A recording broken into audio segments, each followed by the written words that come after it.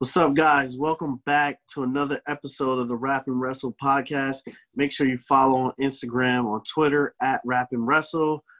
Today is a very, very special day.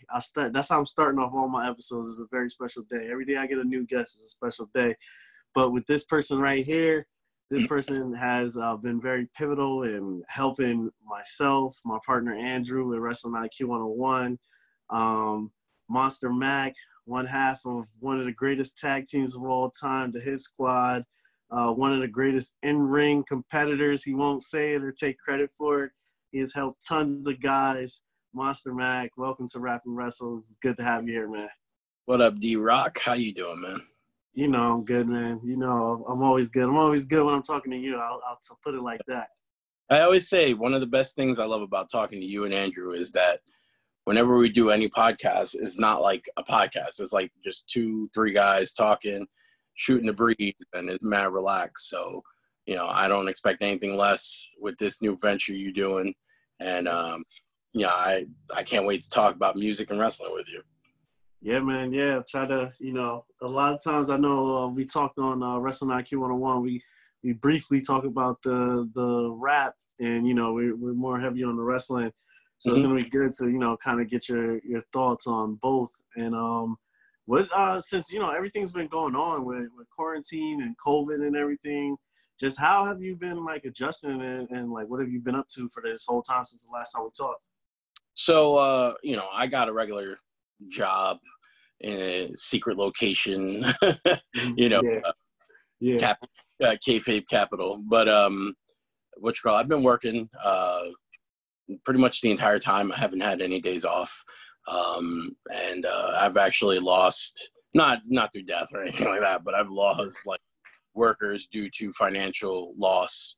And, it's been stressful, but, I've been doing my thing to make sure I keep my sanity, especially now that wrestling is coming back slowly for me. Not really rushing into it. This is my 23rd year in the business, and my body definitely not the young lion that it used to be, but I still go out there. I recently had a great match with one of the young up-and-coming guys, Rick Recon. I had a match with the son of JP, Jay Cage, son of Fat Frank, one of my boys, someone who I've seen since he was 2 years old, and I got to share the ring with him. And, so stuff like that is cool. But honestly, what I've been doing is learning how to modify and, modify arcades and video game systems, and learning how to actually, I've been taking classes on how to create my own video games. So I keep telling you guys, that's my goal, is to create my own video game. And, one of the do that. But while I'm doing that, just trying to get into as much music as possible and, keep me relaxed and sane. And, it's weird because someone like me, I'm 41 years old, and the new generation of music is hard to listen to. Yeah. I recently discovered, and it sucks because he's gone, Pop Smoke, who, I mean, he's dope. He's tough. I really enjoy his music. He's definitely got a 2000s G Unit vibe to him. So just guys like that.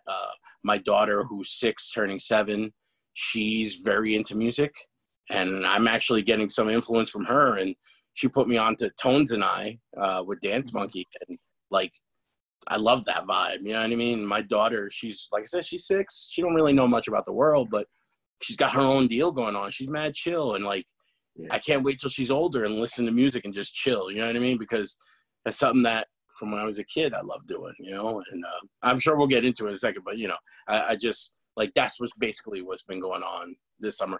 Listening to a lot of freestyle house from the 80s and 90s.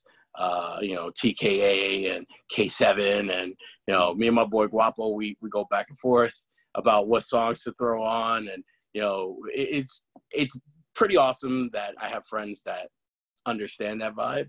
So for me, the best part of the day is when I get to talk music with my boy Guapo, and we just BS and go back and forth. You know what I mean? Yeah, that's dope, man. See, I always like that about you. I knew you were you're heavy into the hip hop, and I mean, you can even kind of see the influence of hip hop on you as a wrestler and even, you know, the Hit Squad as well. I felt like, you know, you guys were, you know, were heavy with the hip hop vibes when you guys were, you know, wrestling together. You were talking about the video game. What exactly do you want to do with the video game? Like what type of theme or would you have it be? So it's crazy because this being the summer of Streets of Rage 4, you know, all about a brawler.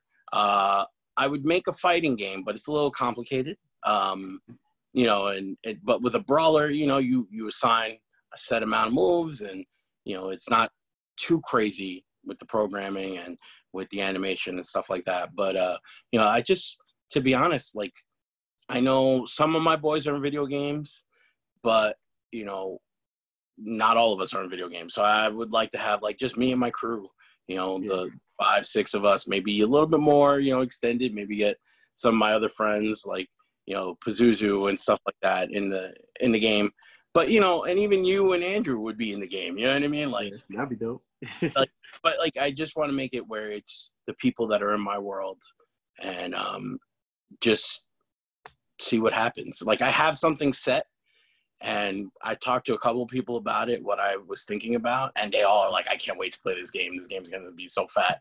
So, like, you know, I have a little bit of expectation. The only thing I told them was, listen, I'm not rushing. I'm taking my time, because it's one of those things where, you know, I have so much other stuff going on. I can't just dedicate all of my time to it. If I could, I'd have it done within a year, easy. But, you know, hopefully within the next 5 to 8 years, I'll have something, you know, maybe a mobile phone game or maybe just a ROM to just play on an emulator and, you know what I mean? Call it a day. But, like, I'm not going to make money off of it. I'm just looking to create something for me, you know? Yeah, no, that'll be dope. That'll, right now, I wouldn't consider myself a gamer, but I'm like, I play like a solid 4 games. I'm like straight into like games out today. Old school stuff, I'm all day. Street Fighter, Mortal Kombat, Mega Man, Mario Brothers. I'm down with all that stuff. But it's like right to nowadays, it's like, you know, I'm just playing with my son, NBA 2K, WWE, UFC, stuff like that. So you can help broaden my horizon on some of these games. Sure. Part of the reason why I'm into modding arcade games is because Arcade 1UP brought out that line of smaller arcade cabinets. And, you know, like they have a Street Fighter. The one that I really want to get is the NBA Jam one that just came out. I just been in between houses, so like I don't have you know, the space to put it anywhere. But once I do, it's what's up because it's got Wi-Fi connectability and you can play against whoever else has it and look for your boys. You know what I mean? So, you know, I strongly suggest you picking one up and go at it. You know what I mean? Yeah, no, that'll definitely be dope. Now you talked a little bit about wrestling opening back up, and you know, you've been doing some work with Titan Championship Wrestling with Billy Fesky and Charlie as well. Both of those guys, 2 good guys that are friends of mine and Andrew's as well. How has it been working there, and how I haven't talked to a wrestler yet to get like their viewpoint on how it is, the environment of working while, you know, all this craziness is going on with COVID. So it's a little, it's almost normal up to a point for me. I did the first show I did was a couple of weeks ago, and then I did the back-to-back with the girl show on Friday. I helped in the back, and then the Titan show on the Saturday. And you know, it's a little not. I mean, it's cool to see everybody, and that's the best part. You get to see all the people that you haven't seen in all these months, whatever. And like, first you want to do is just take off your mask and just be like, hey, what's up? You know what I mean? But you got to restrain yourself, have self-control. And, you know, there's a couple of times you obviously are walking around and you just forget or, you know, whatever. So, like, that's the part that's weird is you have to constantly remind yourself, oh, I got to put my face mask on or I got to, you know, sanitize and stuff like that. But, you know, it was pretty normal for me. The weird part was really, like, during the week after, like, all right, I got to make it through this week. And then I have another week and it's 2 weeks after the show and then I'm good, you know? So like, I've done that every time I've worked so far. And it's like, Oh man. All right. I made. I'm up to Friday of the second week. I'm good. I ain't got nothing. You know what I mean? So like, Yeah. and like I said, I've been working regular jobs. So, but there's no one in the building. So I don't have to worry about it. There's my 3 people in the office with me. In the rest of the building, where there's normally about 15 people, there's maybe 6. And, you know, barely see anybody. So, you know, I'm not too worried about it at work. But when I go to wrestling, after the show, I'm like, damn, did I shake somebody's hand? They looked a little suspect. You know what I mean? Yeah. Wrestling fans always look suspect. So, Yeah, facts. Even though it don't matter if it's WWE, you know, TNA, whatever, AEW, or an indie show, all wrestling fans look suspect to me. So, you know, it's one of those things where you're like, all right, did I talk to anybody nearby where they could have coughed or any? So, like, you're thinking about that. You're not even thinking about the stuff in the ring, because the stuff in the ring for somebody like me, it's second nature.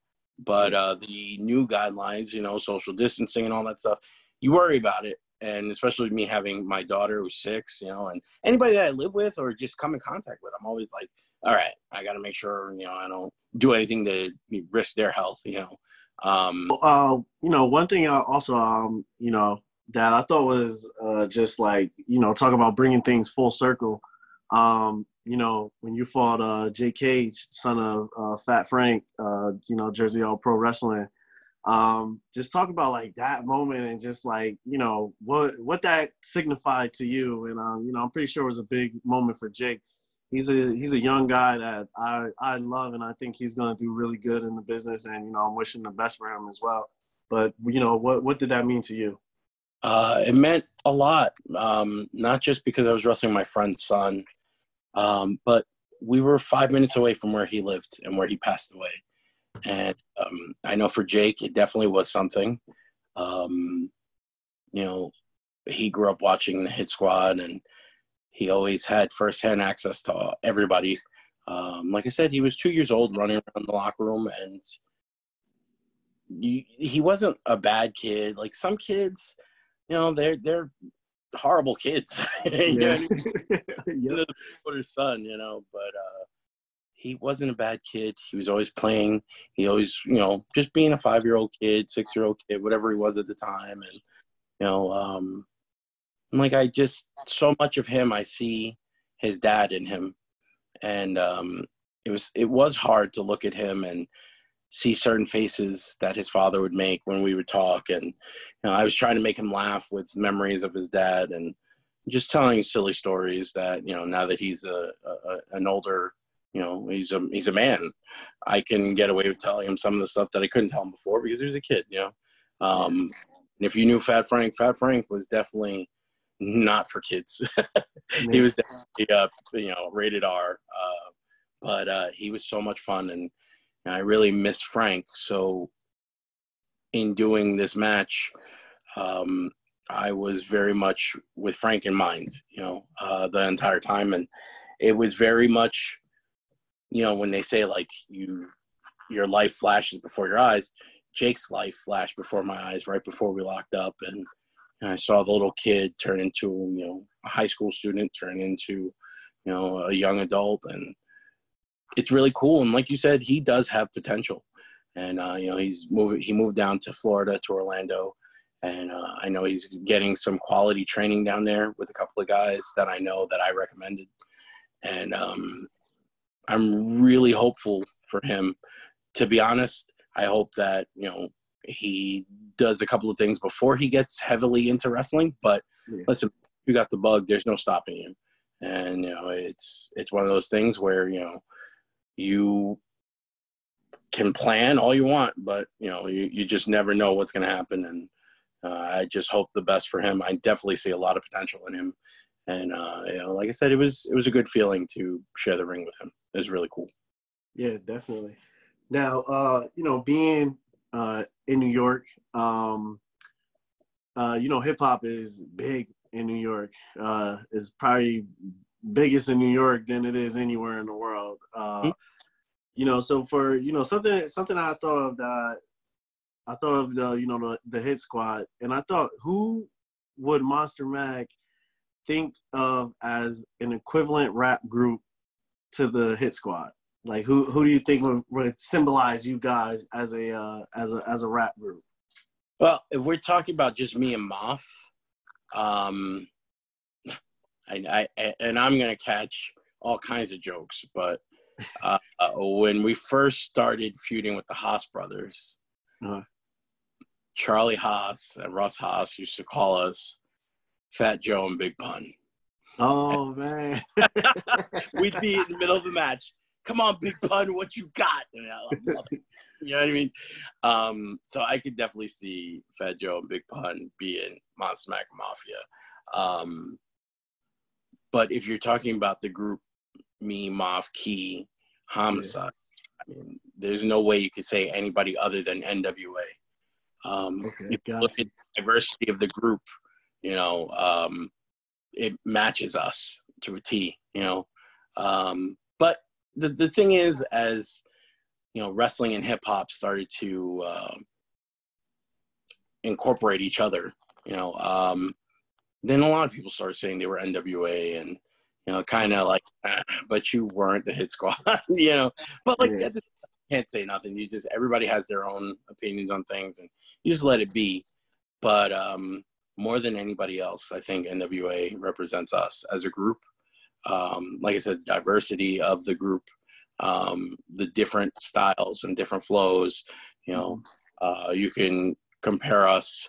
You know, Moff is the facial guy. I'm the, you know, violent guy. Homicide is Homicide. Loki is the professional. You know what I mean? Like, there's different things that you can attach to us, and it fits perfectly. Just like with Eazy-E. Eazy-E is the pimp rapper. You know what I mean? And you know, Ice Cube is the thug rapper, and Dr. Dre is the brain thug. You know what I mean? And you know, Yella is well, I guess now he's a porn director, but you know what I'm saying? He's I guess he would be the freak. But you know, NWA fits, and just the aggression when they were younger, and the attitude that they had, that was us.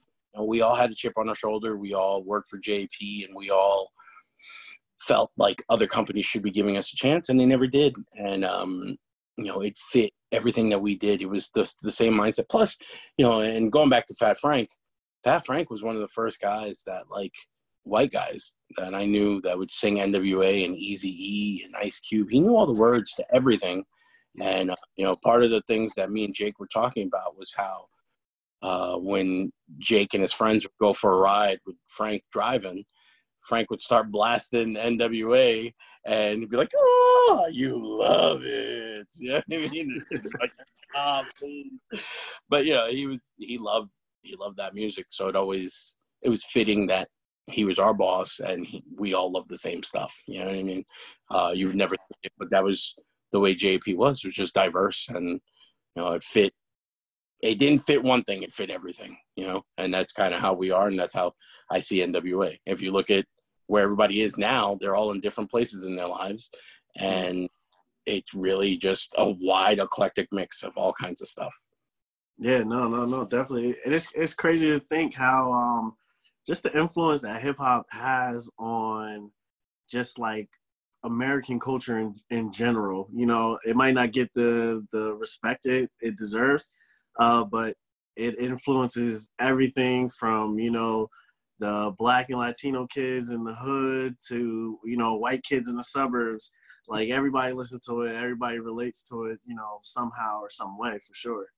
Yeah, I mean, you know, like you said, I grew up in New York. I grew up in Bay Ridge, but at the same time, I had family all over and that I would stay with. So, like, my cousin, Noel, he lived in Coney Island. And, you know, I would stay with him every other week, give or take. And he was, when I was about 6 or 7, I would say he's about 15, 16. And he was growing up when Run DMC was blowing up and when Slick Rick was blowing up. And, you know, Noel was, when I was coming up, he was the male definition of cool for me. You know, he had leather bomber jackets and the Adidas, you know, shell-toed Adidas with no laces and the Kangol hats. And he was rocking all that, the big fat gold chains. And, you know, like, when I see him, I'd be like, damn, you know. And, like, he had older brothers, but they just, they were too old. They were like in their 20s, whereas Noel was 15, 16. So like I was like, oh man, he's so cool. You know what I mean?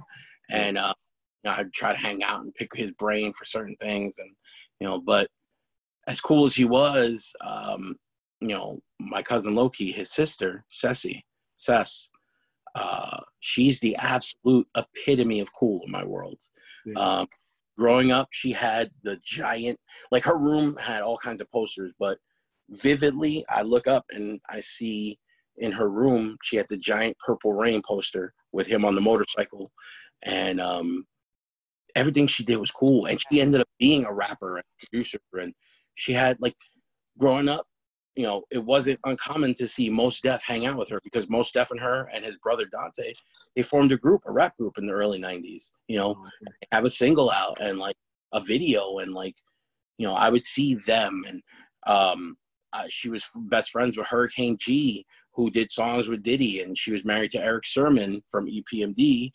And I got to meet EPMD, Redman, Hurricane G, you know, a couple of the other people in the business through her. And, you know, it was pretty dope. You know what I mean? Cause like, I was like maybe 8, 9, 10. I don't know who these people are at first, but then when she showed me, told me, I was like, damn, that's what's up. And like, I had a crush on Hurricane G for a hot second. You know what I mean? Yeah. Like, then I thought about it. I was like, she's probably carrying a razor blade in her mouth and will beat her ass. You know what I'm saying? Right. So, yeah, she's kind of scary, but it's funny because I talked to Homicide, and Homicide knew her from back in the day, and he said the same thing. He was like, she was hot as hell, but she was scary. You know, I can imagine. But then, like, I would go to like my grandfather's house. My grandfather lived not too far from Bed-Stuy, and my older cousins, Max and Roger, again with the Run DMC influence. You know, they had the Sherlin coats, and they had the thick frame glasses, and you know, they were cool as hell to me. You know, I would see them, and it would only be for like maybe 5-10 minutes that they would stop by, and then they had to go. And like, I don't know, I just felt like they weren't drug dealers, but I was like, damn, they're living the life. That's what's up. You know what I mean? But you know, it was all hip hop influence. So you know, they were listening to, you know, Melly Mel and Grandmaster Flash, and like I said, you know, Beastie Boys, they were awesome at the time. So like, everybody was listening to Beastie Boys, and you know, Run DMC and Slick Rick. Like, those are the names I think of as a kid coming up in New York that, like, you know, man, I grew up in I was very fortunate to grow up where I did, you know, even though at times it seemed like it was rough because we didn't have money and stuff like that. But as long as I had a radio, you know, we were good, you know. And, it helped influence a lot of stuff later on in my life and my career with wrestling. I mean, you know, if you don't say Hit Squad, and like if you say you're a Hit Squad fan, you don't say that you think of Snoop Dogg, Pump Pump right away, then you're not a fan of the Hit Squad. You know, there's people that I've never met before who are in the business and who are on TV, and they're coming up to me saying Pump Pump. You know what I mean? And like, it's just something that, I mean, when I was coming up, Samu and Maddie, when they were in ECW, ECW, they were Samoan Island Tribe. They were using Pump Pump, you know, and they were a few gangsters. And I always thought the song was badass. Like, when I was playing football, you know, that was one of the songs that used to get me hyped up, that like I would smack people up with it. You know what I mean? And so I was like, well, if it's working like that, you know, I'm on football, I'm going to do this in wrestling. And, you know, it just so happened that, like, you know, I had no idea about the Samoan West Coast culture until like Booyah Tribe came out, and you got to see them rocking, you know, the wet braids, and, you know, just rocking the West Coast style. And it was like, damn, son, I thought Samoans were only, you know, these head shrinking looking dudes in WWE. I had no idea they were gangsters. You know what I mean? So, opened up a lot of stuff too, as far as music, because, you know, you weren't seeing all kinds of stuff like that. You only saw, you know, whatever, like you didn't know that people in Iran was getting down to Biggie. You thought they all looked like the Iron Sheik and they were rocking camels on their gear. You know what I'm saying? Because when I grew up, but then as the world opened up, you got to see, it's like, damn, hip hop is huge. Yeah, definitely. Let me tell you, going to Japan, they sang better, you know, better than me, like, you know, with less of an accent than anything. And we were like, yeah, this was up, son. You know, Mm-hmm. the B-boy culture is huge there, and like all this awesome stuff in Japan, and it's still huge now.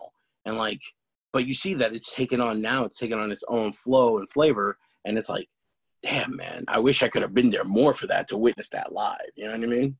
Yeah, no, definitely. So if you were composing your own playlist, we'll call it the Monsta Mack playlist, what would be artists that you would definitely have to have on that playlist? So with hip hop, Cypress Hill, definitely. Old Cypress Hill, Ice Cube, Biggie, Pac, you know, the basics of hip hop. I love Eminem. You know, my girl Liza and I, when we first met 20 years ago, we bonded over the second Eminem album, you know, Marshall Mathers album. Yeah, and, yeah. You know, it was something that was like, damn, this is what's up. You know what I mean? Eminem is awesome.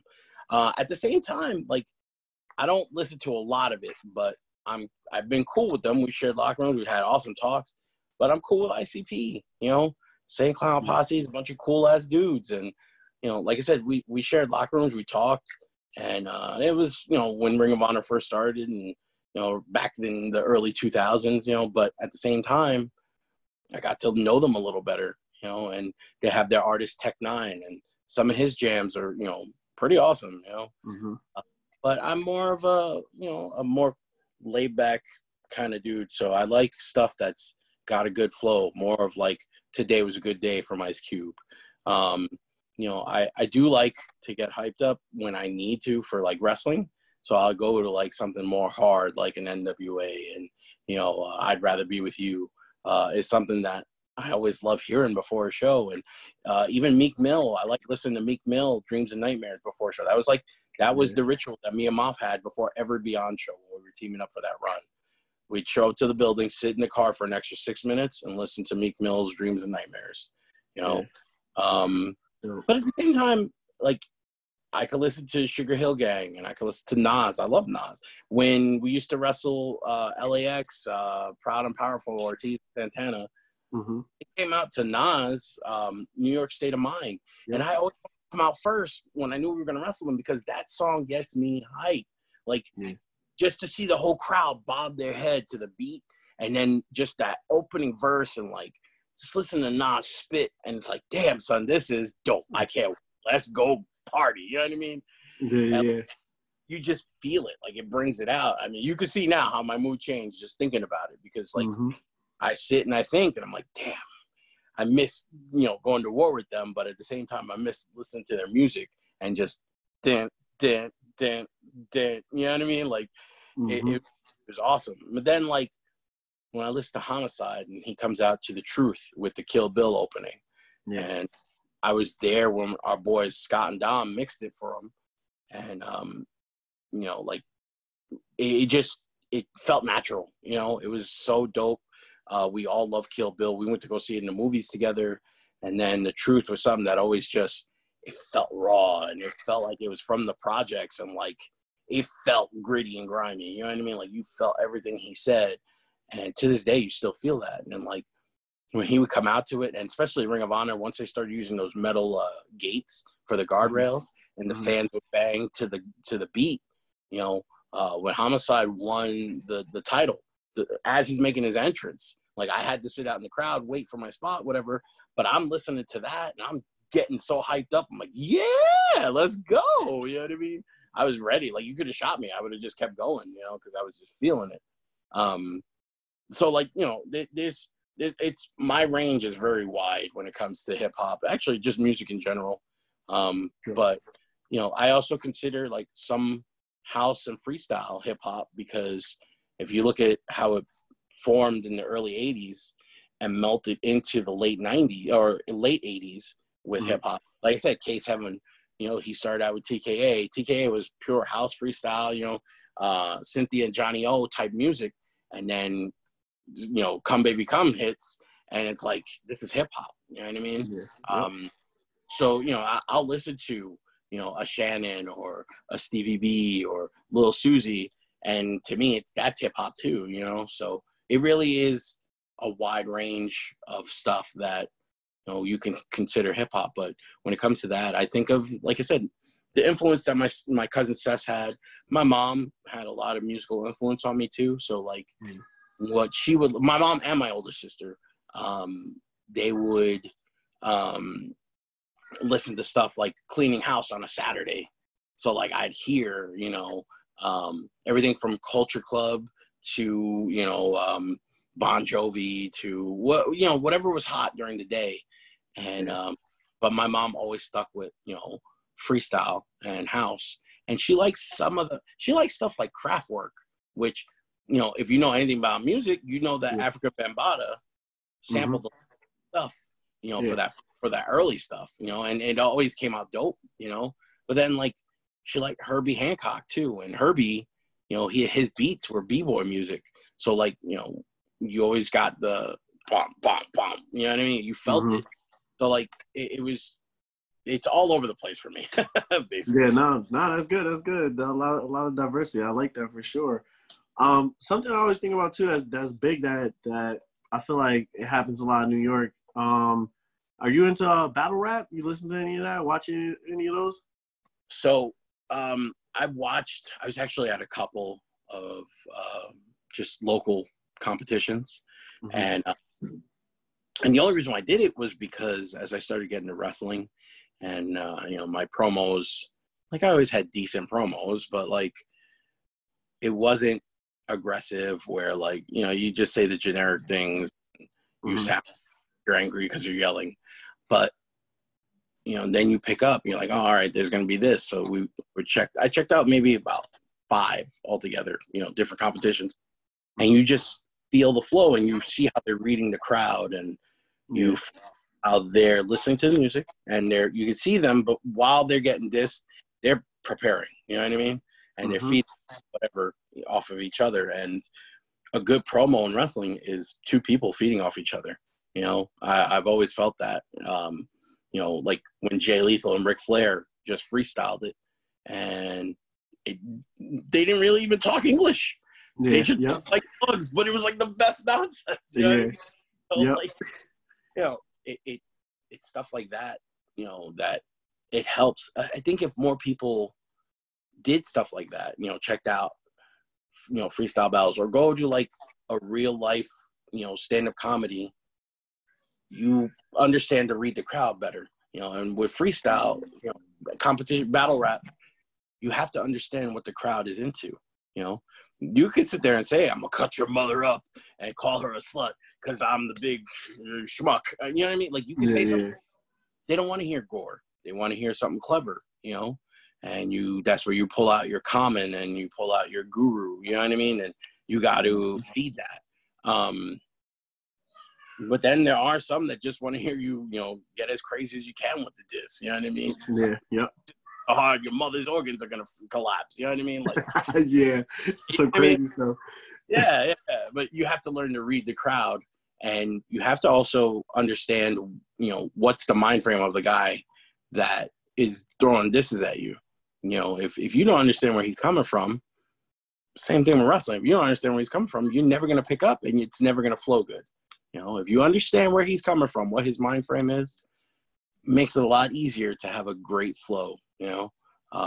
But I remember in high school, we used to watch tapes of battle rap, and you know, it was, I mean, dude, it's like a sporting event. You know what I mean? Yeah, no, definitely. It is. You know, I think it doesn't get you know, a lot of light shined on it like it should. I think it's amazing. I'm a big fan of like the you know, Ultimate Rap League, URL, Smack, and a lot of, you know, there's a lot of other guys that have tried to come out with their things as well.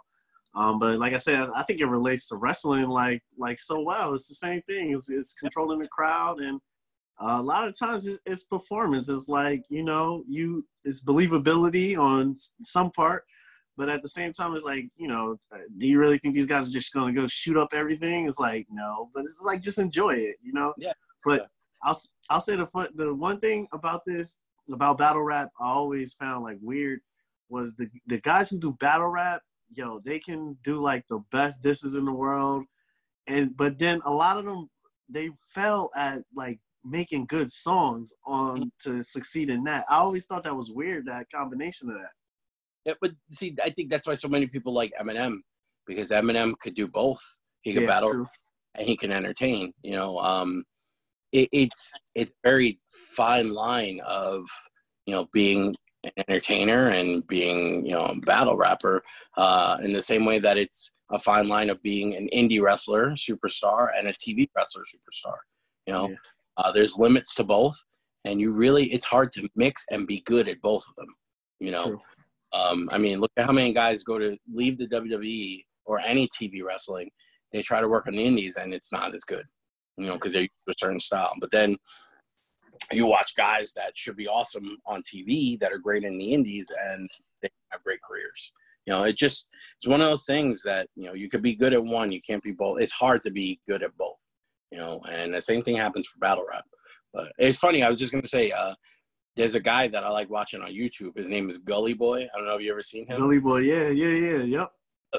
So he just put out a video not too long ago about the craziest battle rap video that he ever had. He ever seen.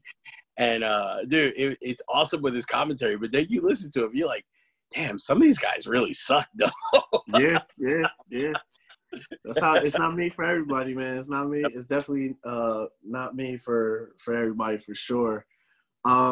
You know, when I was thinking about that, I was kind of getting those vibes yesterday. I know something that you enjoyed. I know a lot of people didn't enjoy was Raw Underground. You know, what are your thoughts on that? What do you think they're doing? I was confused, to be honest. I don't have an opinion on it yet.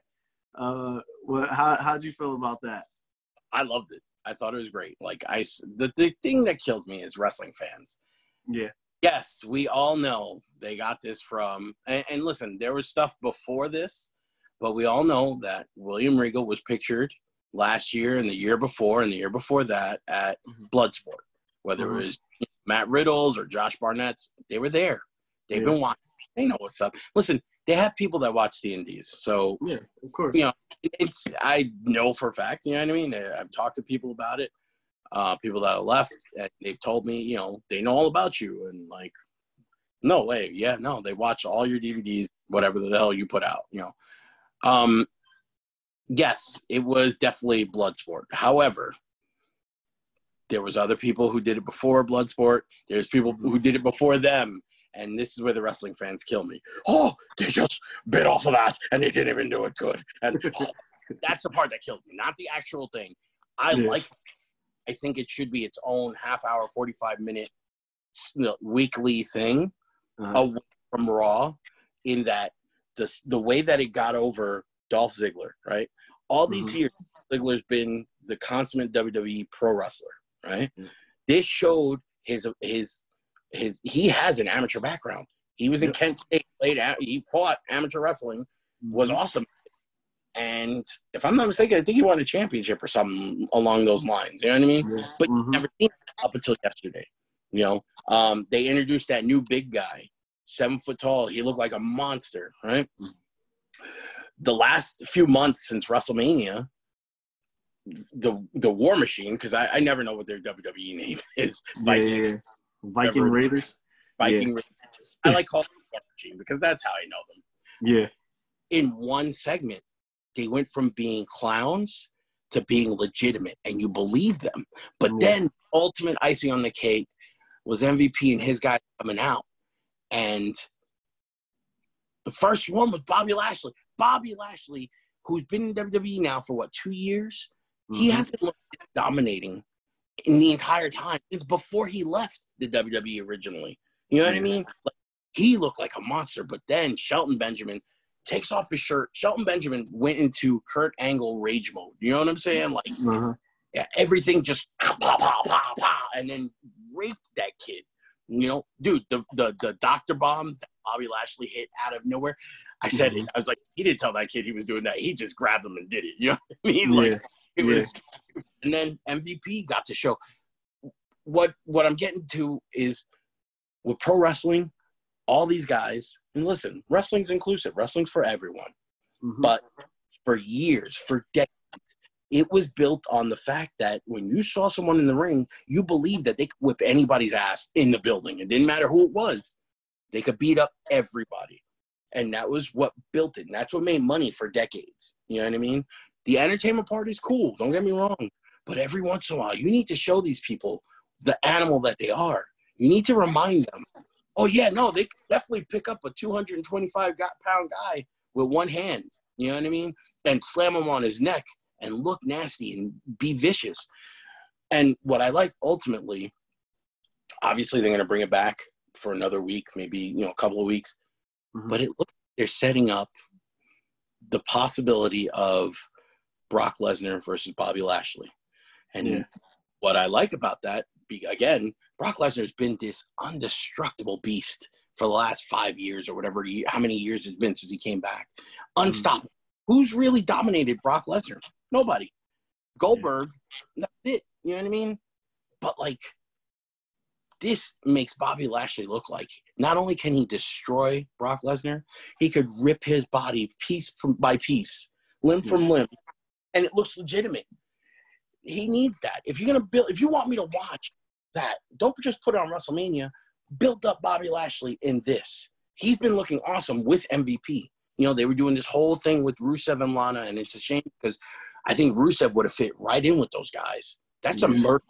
If you look at those three guys and you throw in Rusev, that's a murder squad, Yeah, for sure. And this legitimizes them in the most utmost way. What kills me is because there's so many geeks who watch wrestling now, and I mean that in the most loving way. I'm talking about kids that didn't play sports, that never, felt a foul in their life, Yeah. They're all like, oh, that's not believable. Really?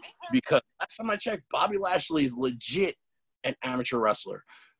Shelton Benjamin used to throw around Brock Lesnar. Legit amateur wrestler. You know what I mean? MVP, one of my boys. MVP is a jiu-jitsu judo master. Mm-hmm. Belts. You know what I'm saying? Yeah. Everybody that did something last night had something legitimate to say. And I don't have faith in WWE and that they're going to be able to continue to make it look great. I do like the production. They could have gotten rid of the stripper girls, but at the same time, for someone like me, it fit because it's a men's club. You know what I'm saying? If you look at how it was set up, it's supposed to be in the back room, you understand, where not everybody has access to it. But see, because everybody wants to be included in everything, they're going to complain, oh, the girls, blah, blah, blah. But listen, 5 years ago, how old are you, D? I'm 33. All right. So 5 years ago, you were 28. You telling me you wouldn't have been down going to that building, looking at the girls dance and people beat the crap out of each other? Yeah, of course. Of course. Red hot, young-blooded males. You know what I'm saying? Yeah. It's going to be, you could already see people already like, take the girls out and maybe I'll believe it. But oh, man. If you look at it, then the other thing that made me laugh was, if you look at the setup, everybody's saying, oh, they took it from Bloodsport, and Bloodsport took it from Chikara, and Chikara took it from whoever else, whatever. WWE made a movie about it called No Holds Barred. Yeah. It's the same setup. Same thing, right? Yep. What's the difference? But I loved it. Great, and I really do hope something comes out of it. Like I said, if they do it just to build up, guys who have legitimate backgrounds and to build up the Brock Lesnar, Bobby Lashley thing, I would definitely be into it. Hopefully Matt Riddle shows up soon. Drew Gulak, maybe Daniel Bryan. I mean, dude, Riddle and Daniel Bryan getting involved. And the best part, you can hear Joe salivating, Samoa Joe salivating on commentary. He's like, oh, man, I need to go there. You know what I mean? Because that's perfect for Joe. Joe MC or as a fighter would be awesome in that situation. Shane's great, but Shane can only do it once or twice. Get him out, put Joe in. You put Joe in, I guarantee you let Joe have some creative say. You let the guys have creative say on how they want to present it. I guarantee you it's a home run. And as long as it's a WWE controlled thing, though, they stumbled onto something, and then once they see it's on their shoe, they're going to wipe it off. You know what I mean? Yeah, no, true. Yeah, I learned, with some of those things that you just give WWE a chance and see what they could do with it. That was the same thing with I think people made that same mistake with like Bray Wyatt when he was doing the weird stuff, and people were like, "What the hell is this?" And then it turns in like one of the best things into WWE. It's just like you just gotta wait sometimes with those guys.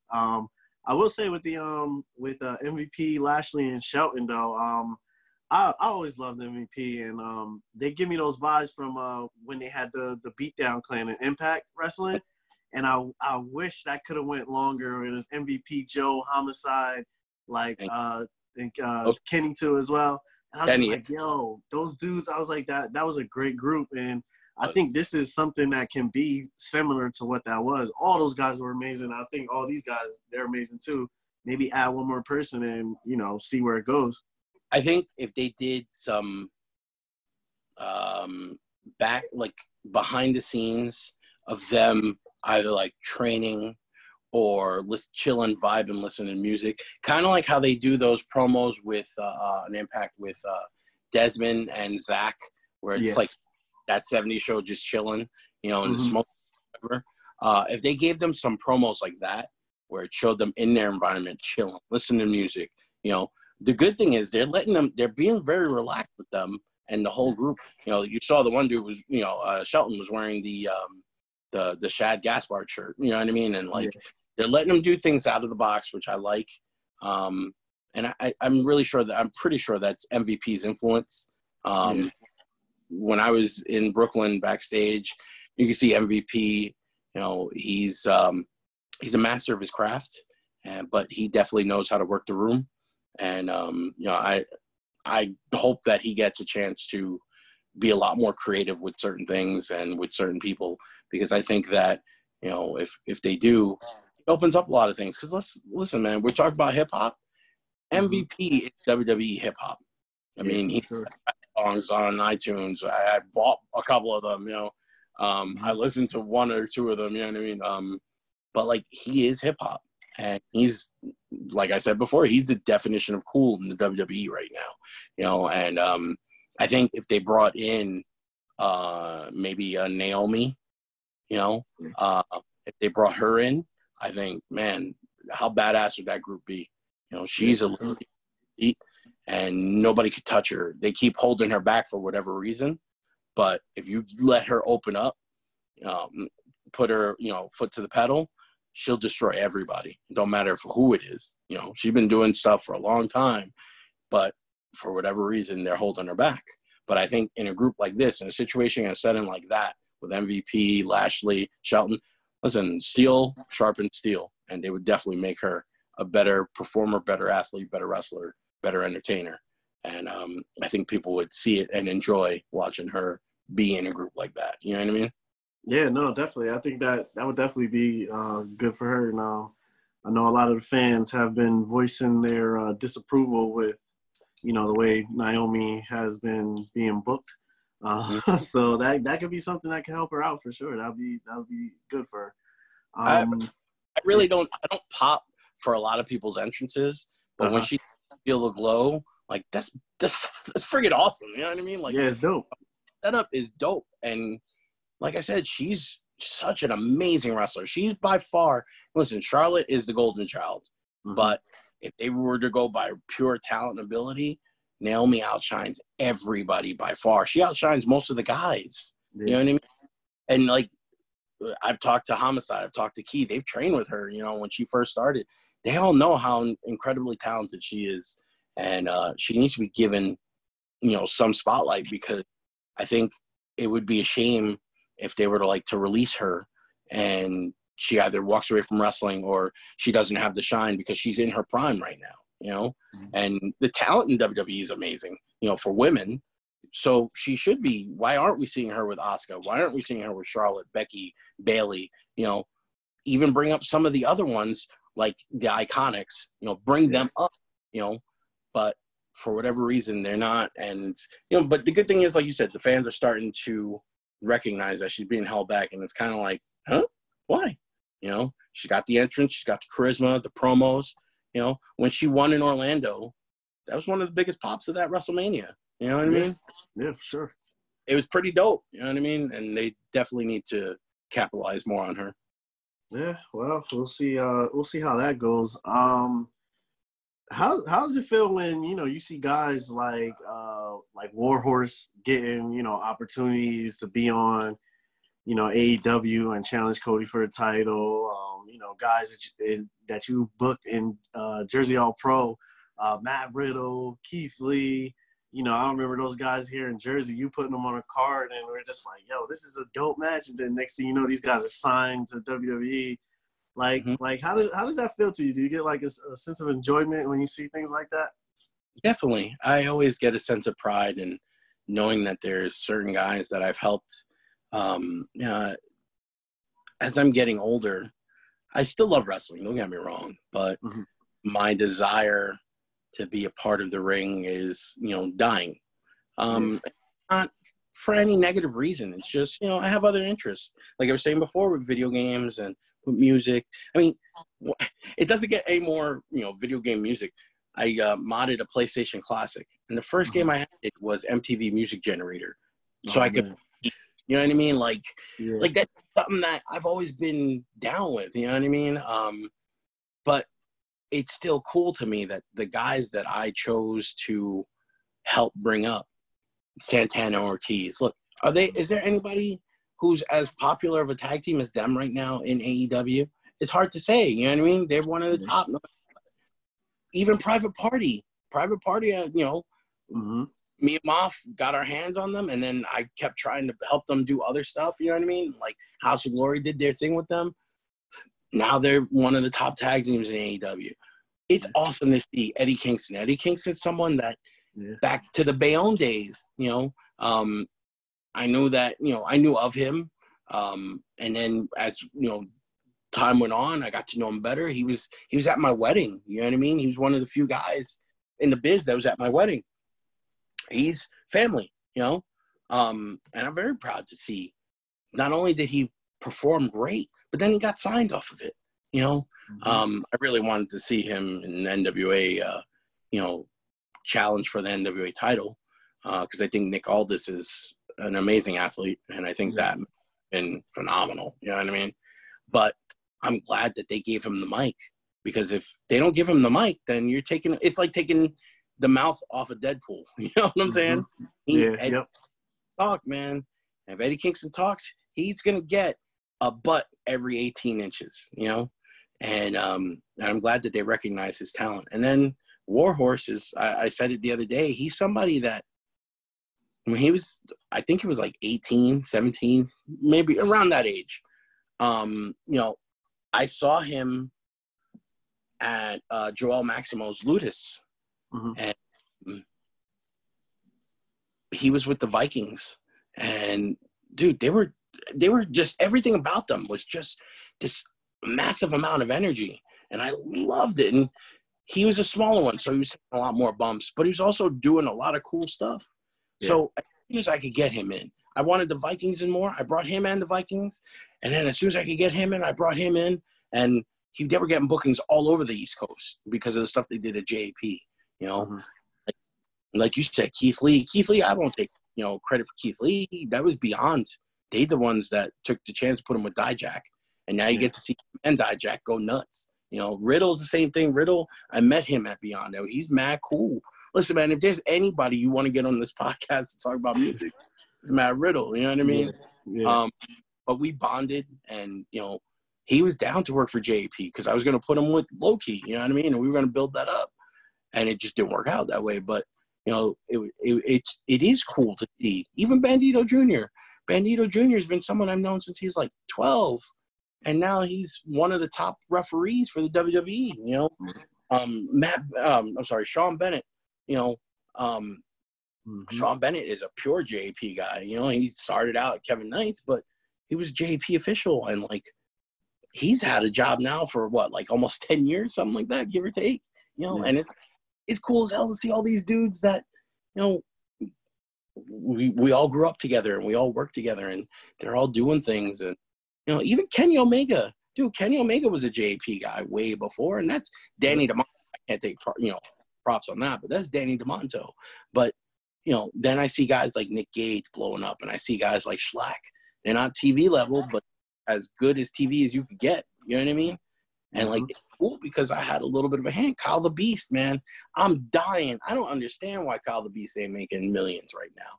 Seriously. You know, you guys have been seeing it. You know what I mean? So like, I just, it frustrates me that some guys don't get, but I am happy to see a lot of the guys that, you know, I've helped get somewhere and do something and be the top, you know, and listen, man, ultimately, you know, all I ever wanted was for the younger guys in the business coming up under me to leave it in their hands and feel secure that they were going to take the business to new heights and make it better.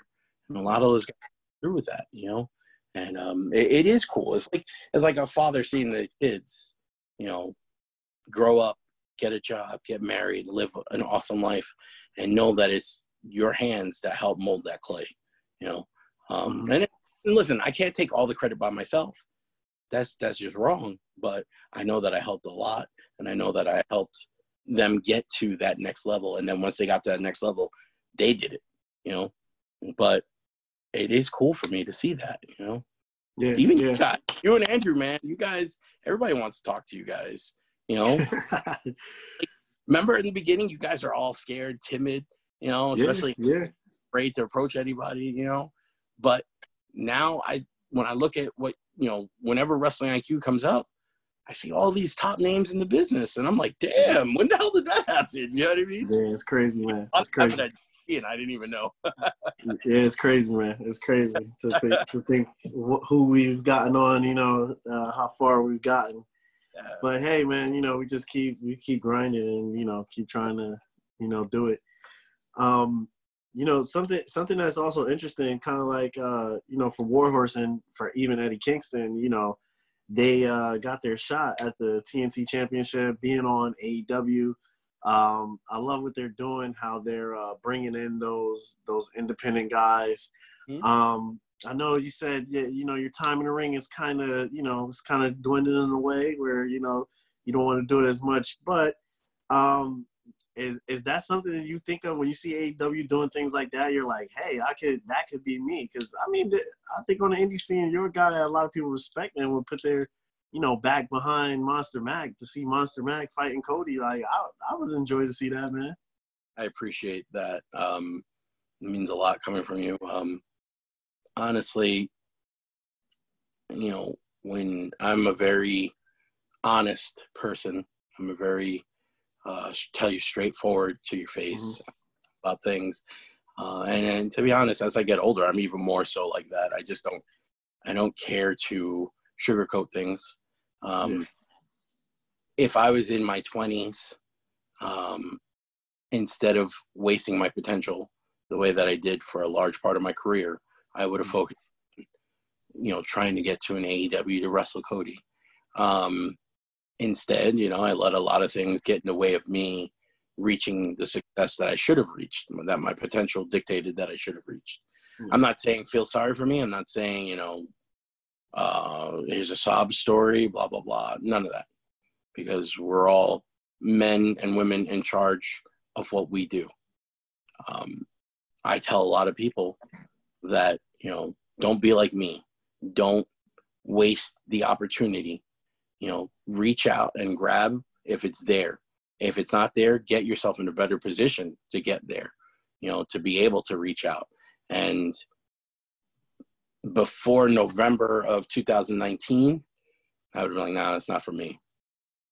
Yeah. But then once I got to be backstage at WWE for the first time and witness and see, and then the second show I was at, mad love from all the NXT guys that I helped get to, you know, not just Keith Lee and, you know, Dijak, but you had Shane Strickland, Roddy, Roderick Strong, Adam Cole. Like, there was a lot of dudes who were coming up, oh, Steve, what's up? It's good to see you. And, like, it was awesome. And then I get to go Brooklyn, and I get props from, you know, the Good Brothers. I get props from, of all people, Rey Mysterio, that he recognized me from when I was in Boston. And in Boston, he recognized me from JAP, you know. And he was like, oh, big man, what's up? It's good to see you. I haven't seen you since I wrestled Low-Key. I was like, huh? You know what I mean? And, like, it made me feel like I should have been there this whole time, you know, if not wrestling, at least backstage doing something. And the older that I'm getting, I'm more about the backstage experience. You know, wrestling is dope. Listen, no one ever get me wrong. If I could wrestle in front of 20,000 people every night for years, I would, and I would take bullets to the face doing it and keep going. Yeah. But, you know, I as I'm getting older, you know, I'm more realistic about things. I know that I wouldn't be able to, without a few months, like Rocky style training, I wouldn't be able to jump in there and give, you know, I could give a good TV match, but I wouldn't give a great TV match. I wouldn't be satisfied with it. Cody's someone, though, that I told him the story, and he thanked me like the whole night. When I was in Ring of Honor in 2003, somewhere around there, it was one of the first Rexplex shows. And in the locker room, Dusty Rhodes was there. And I was talking to Dusty, just, you know, just talking, picking his brain. All of a sudden, Rick Steamboat comes by. And Ricky Steamboat, you know, him and Dusty are talking, and they involved me in their conversation. Now, to me, I mean, look, I'm 41 years old, 23 years in the business. To me, I'm still a nobody. Mm-hmm. They include me, two huge legends of the 70s, 80s, 90s. They include me in their conversation. So to me, I'm just like, oh, the whole room is looking at me. And they're like, how the hell is Steve talking to them? You know what I mean? Yeah. You could feel it, you know? But they were talking about their sons. And for someone who I've always felt that, even though my dad is alive and I know my dad and whatever, he's never been a part of my life. Mm-hmm. So to listen to two fathers talk about their sons, I mean, I was thirsting that. You know, like I was like, damn, son, that's what it's like. And they were talking about their sons, and their sons were going, I think they were in the same town, or they were in the same, you know, district or whatever it was. And they were, you know, talking about their wrestling accolades and stuff. And I told Cody about what Dusty had said about him and how he was beaming and so proud of his son. And I said, you know, it's something that every son, you know, even if he never told you, you should know that. That's how he felt. And he always thanked me. And like, I always felt like if I were to ever cut a promo on Cody, that's what I would use. You know what I mean? Like that. And he started tearing up because it was right after Dusty had passed, like maybe a year. And, you know, he was like, thank you so much for telling me that. I really appreciate it. And he had Brandy he called Brandy over and made me tell her what the story was and whatever. And she teared up, you know, and it's good to know that it don't matter who it is. You could tell someone a story about their family that they don't know, and it makes them feel that way. So if it were to ever happen that Cody were to give me an opportunity, I would feel the same way, you know. Mm-hmm. And I would tell people about it the same way. The same one thing that I hope that Warhorse and Eddie Kingston do. You know, I hope that they explain to people how great the opportunity felt to be given that shot. You know, they don't have to do nothing. Especially like Eddie was signed with NWA. You know, they don't have to do nothing. But the fans kept asking for it, and they gave it to him. And that's so amazing that, you know, whether you like Cody or not, that he would do that for anybody. You know, that shows what kind of caliber man he is. So if I were to wrestle him, it would be an honor. At the same time, like I said, I'd rather be backstage and, you know, help dictate some of the stuff, because that's where the real power is. You know what I mean? Yeah, no, for sure. You know, you've had an amazing career. What would be, if you had to pick one song that represents your career, what would that song be? I know it might be kind of hard, but if you had to pick one, what would that song be to represent your career? Instantly, it's Snoop Dogg Pump Pump because of the Hit Squad and because of how notorious me and Maf are for using it. And we've had remixes of it and used it and stuff. I've always been huge on Biggie Hypnotize. Yeah. That's just something that, you know, I feel it. And then, like, when I'm in heel mode, I like using Jay-Z, Where I'm From, because that's just another one that you just feel the mood change. The unfortunately, though, like, you also need, like, the proper lighting and the right setup. You know, the building can't be bright and, you know, clear. It could be dark and foggy, like, almost gritty and grimy when you come out to it. You know what I mean? I've also enjoyed using Dead Wrong by Biggie and Eminem when we were in Japan. Yeah. When we were in Japan, it's always been like, so whenever it was me and Moff, it was Pump Pump. Whenever it was me, it was Hypnotized. But when it was like me, Moff, and Homicide, it was always Dead Wrong. And I don't even know if people even recognize that. You know what I mean? But that's something that we did consciously, and we always kept it that way. And in Japan, it just, the one big show, like, it's online, you can see it. I'm rapping the whole song, and the crowd is popping that I'm rapping the whole song. So, like, I was just feeling it, you know what I mean? And that's one of those songs that always gets me. But if I were to use a song that's reflective of me, my attitude, my career, it would have to be Patiently Waiting by 50 Cent. It's just something that is proper for everything. You know, I'm always waiting for my chance. I'm always waiting for my opportunity to shine. And when I get it, I do what I can to make sure that nobody forgets that I had that opportunity. You know, there are times where I have so much self-doubt that it's like, man, I don't even want to go to this show. I don't even want to get dressed, you know. But once I get there, I'm in my zone. I'm in my environment. I'm in my jungle, and I just go nuts. You know, I kill, I attack, and I do what I got to do to make sure that, you know, whatever happens, no one could say that I didn't try my hardest to put on a great show. And I actually, when it comes to it, you know, I could say this, nobody's going to say anything otherwise, but when Beyond did the show with House of Glory in 2016, 2017, whatever year it was, they put us on because, you know, we're New York and whatever, and it'd be kind of silly to have a Beyond show in New York without the Hit Squad, you know? Yeah. But I could definitely tell that they didn't have any faith in us, for whatever reason. And I won't go into any of the reasons because there's nothing specific, but you could feel that they were like, this is just a throwaway match. And it was against Private Party.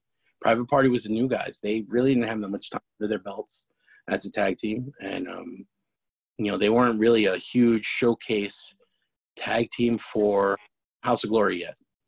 But, you know, I heard about them, and Mav heard about them. And we knew that they were good, you know.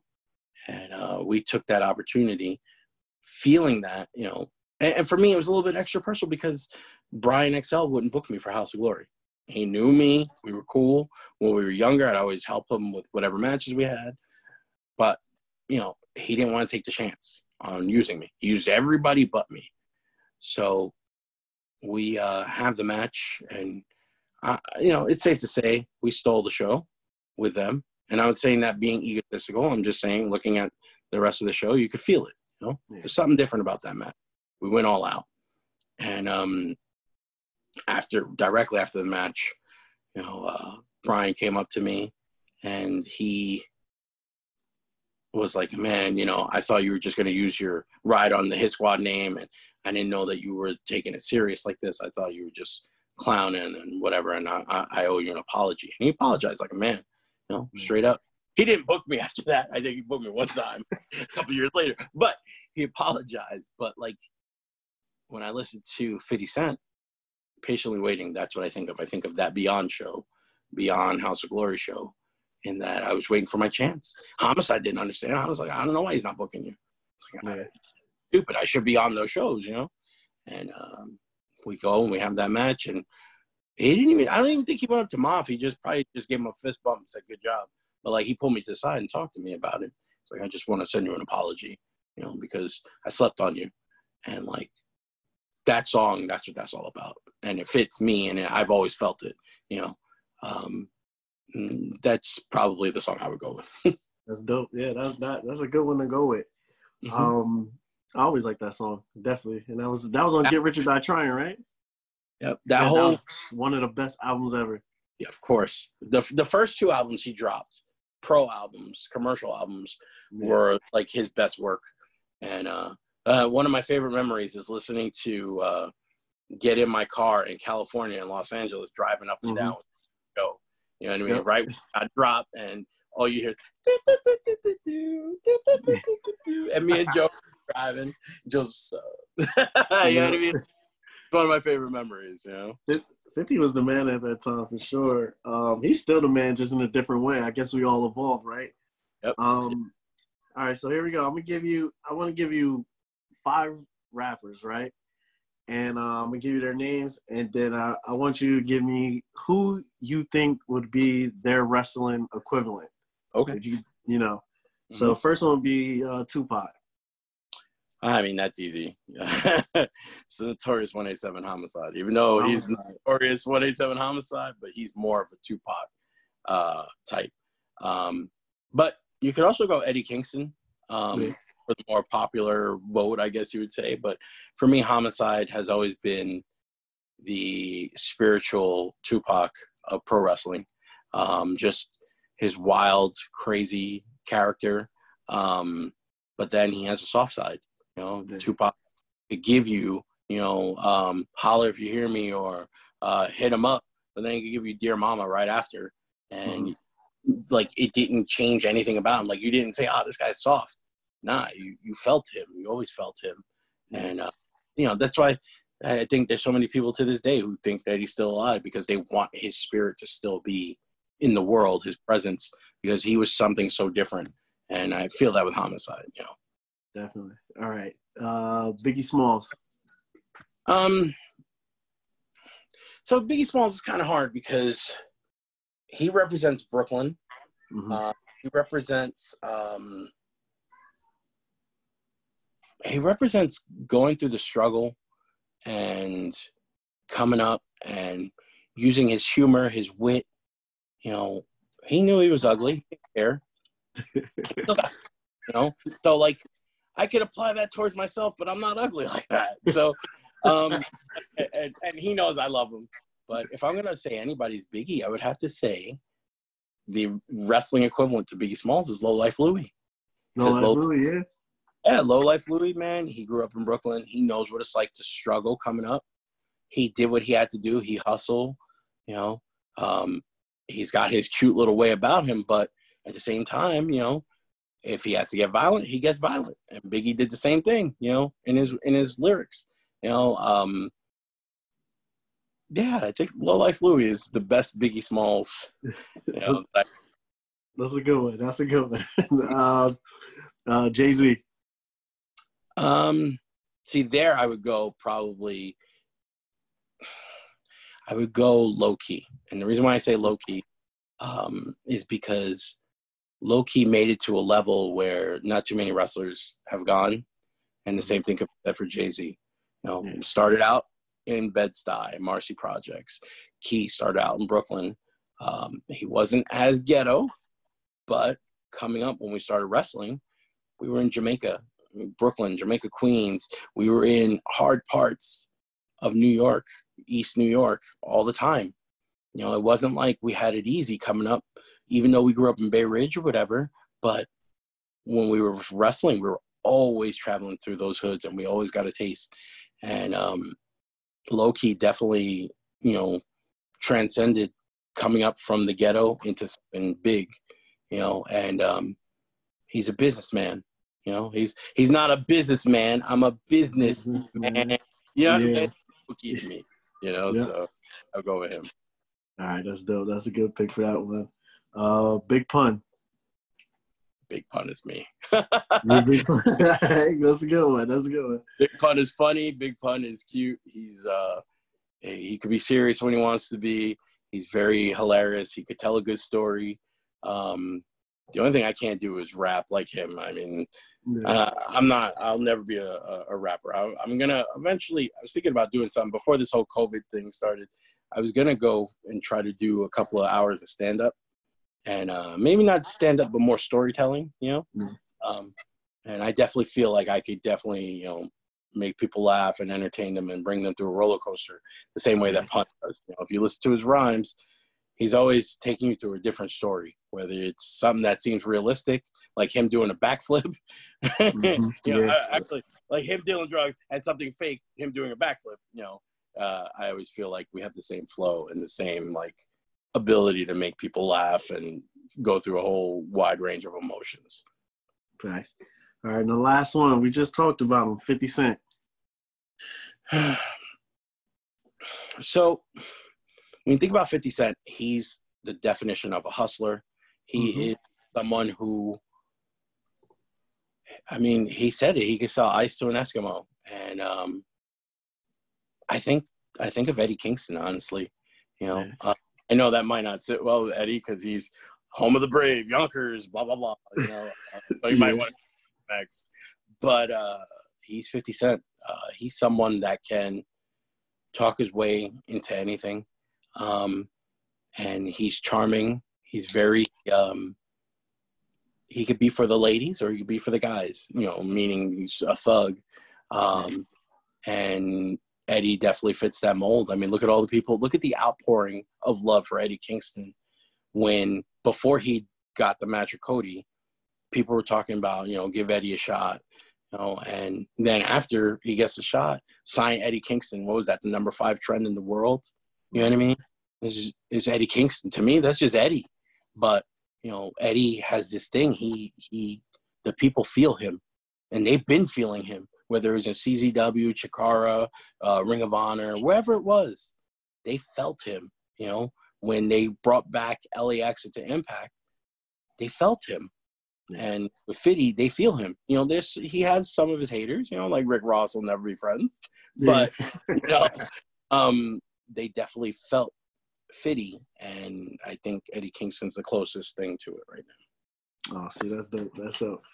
See, you did that easily, man. I thought it was going to be harder than that. But again, also, I'm very hip-hop minded. Yeah, of course.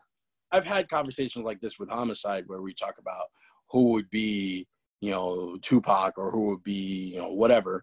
And you know, honestly, I kind of see myself more like a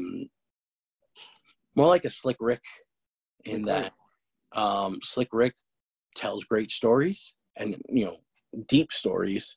But then at the same time, he can talk about hitting a chick and, like, it's one of the funniest songs ever. You know what I mean? And like, I feel more that vibe for myself. But, you know, anything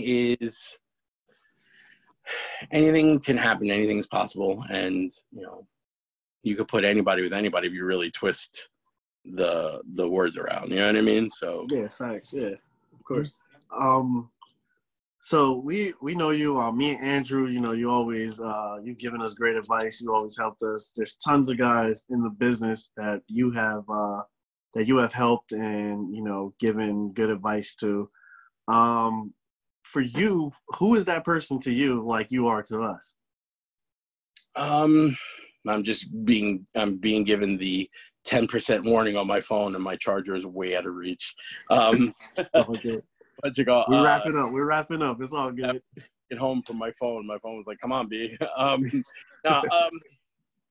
There's a lot of people in my life, in my career, who have given me good advice, who have talked to me and told me things that I would have never thought of. Guys like Mikey Whipwreck, who fresh out of ECW did JP, saw how me and Moff were. He gave us a lot of great advice. Samu, the great Samu from the Head Shrinkers, and Afa, his father. Between the two of them, I mean, they've dropped so many gems on me. It's incredible. Like, I could, you know, make a jewelry store. You know what I mean? Like, but then there's guys like Manny Fernandez, who I was only around him for a couple of months. Manny was so influential to everything that me, Homicide, Key did, and Moff, you know, and he, to this day, he's still like, "Oh, I'm proud of you guys. You guys are my boys." You know what I mean? There's Homicide, you know, I always take things from Homicide, obviously, you know, Key and Moff, you know, with Key, he gave me a little bit more business knowledge. With Moff, he gave me more life knowledge, you know. And then there's guys like Charlie Haas, who gave me wrestling knowledge, and, you know, Bandito Jr. gave me wrestling knowledge. MVP, I said it. I was like, you know, if it wasn't for MVP, I would have had a hard time being in the backstage in Brooklyn, because I was nervous, because it's Brooklyn, man. You know, and I grew up in Brooklyn, and it's a Barclay WWE, but MVP was there. He was like, "Come with me," and, like, he hooked it up for me, you know. And he's somebody that we shoot the breeze with. And then there's my boy Guapo, that we talk about life and, You know, he's somebody that a lot of people don't like, but we've always had a great relationship, and it don't matter what anybody else thinks. You know what I mean? But then, you know, it's simple as my mom. My mom is very outside the box with her thinking, and she's always been fair. Whereas some parents are like, you're my star, you're my prize, you know, you're my world. My mom cared, but at the same time, my mom was, look, you know, you're not going to get anywhere if you don't get in shape, or you're not going to do anything if you don't, you know, save your money or eat right or whatever it is, you know. And whereas a lot of other parents are like, no, go ahead, baby, it's all right, eat that. You know what I'm saying?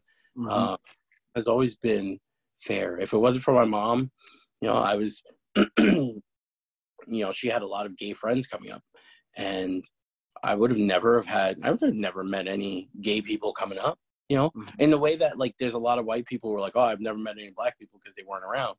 During the 90s, it wasn't as prevalent, you know. They had their own little areas, but my mom, she hung out with a lot of gay people, and they were always cool. She made it easy to not judge. And, you know, that's from my mom. That's her character. And I picked up a lot from her.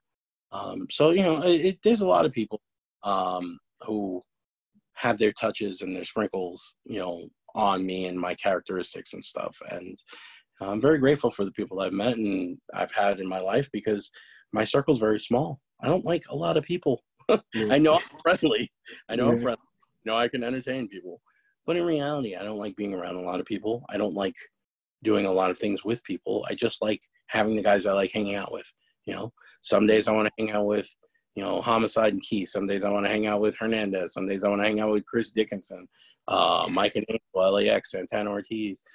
You know, but do I want to hang out with all of them? Probably not, because there's just too much going on, and I like keeping things, you know, quiet and reserved, you know. But ultimately, you know, I'm happy with guys that are like me, like-minded, guys like you and Andrew who appreciate what I tell them, and, you know, you give me stuff, and I love talking to you guys. You guys are a lot of fun to talk to for me. You know, guys like Matron, the JP film crew, Scott, those are my brothers. You know, Low Life Louie, another brother. You know, guys like that I grew up with and I've known for a long time that I could be comfortable with, you know. And I just, no matter what, ultimately, I'm grateful for everything that anybody who's ever taken time to invest in either talking to me or watching me or listening to me. I'm grateful because, again, I say it every time. I'm a nobody. I'm just a kid from Brooklyn. Probably wasn't supposed to do anything special, but somehow I lucked out and I got real lucky and I got to travel the world and do a lot of cool things and meet a lot of cool people. And I'm always going to be appreciative of that. You know, that's just something. And it's from my mom. You know, you appreciate what you get. You get what you get. You don't get upset, and you learn to love it. You know what I mean? Yeah, facts. No, definitely. And, you know, man, I don't even have to tell you, you know, how important you've been to me and Andrew and, you know, helping our careers in the podcast world. And we've exceeded far beyond what we ever expected that we would exceed to. And, you know, definitely from me and from Andrew for sure, you know, we both wish you the best. And, you know, we'll look forward to having those chats with you later on down the road at all these events that, you know, we see you at and all that. And I just want to say, you know, video game nonsense set up next time. We've done wrestling. We did music this time. We need to get, you know, maybe another music podcast and then a video game podcast. I got you, man. I got you. You trying to make me work, man. but you know, I definitely appreciate you taking the time out, man, and, you know, coming on to the show. And I felt, you know, you were pivotal in helping us launch Wrestling IQ 101. And I wanted you to be, you know, one of my first guests that helps, you know, blast off this podcast as well. No, thank you. You know, I'm always proud of you guys, and I'm always willing to help. And again, I'm appreciative of you even asking me to be on. And it didn't, not just this show, but the very first time we ever did Wrestling IQ. And, you know, I'm just, like I said, I'm grateful to have you guys in my life, because you guys are some of my favorite people to talk to, you know. And it's not just for podcasting, it's just life in general. I mean, we hold court whenever we see each other in person, You know what I mean? And that's some real nonsense. So you guys are some of my favorite people to ever talk to. So definitely appreciate that. If anyone wants to connect with you, any social media plugs or anything like that you want to drop? Pretty much just on Twitter, Steve Mack DHS. I killed my Facebook. I might bring back a Monsta Mack fan page at some point, but honestly, social media is getting rough with all the content going on. Too many people are home for way too long and bored out of their minds, and they're ruining a lot of stuff. So, it's hard. But yeah, Steve Mack DHS on Twitter is definitely where you can reach me. Awesome. Definitely make sure you follow him, check him out. You can see all of Monsta Mack's great matches that he had, singles alongside Moff with the Hit Squad. A lot of classic stuff there. Make sure you subscribe. Make sure you follow RapnWrestle on Twitter, Instagram, iTunes, Spotify, YouTube, all that good stuff. Just type in RapnWrestle podcast and all that good stuff will come up. Once again, Mac, thank you. And for this episode, we are out. Peace out.